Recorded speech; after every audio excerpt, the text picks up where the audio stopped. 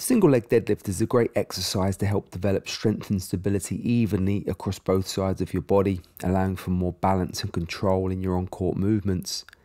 It's a very beneficial exercise for working on the oft neglected but crucially important posterior chain muscles, particularly the gluteals and hamstrings. Focus on keeping the torso facing the floor and minimize knee bend in the supporting leg when performing the exercise.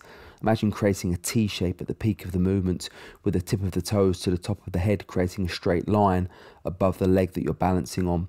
For best results, work with a heavy resistance in a low rep range. 6 to 8 reps per set is a good target to aim for.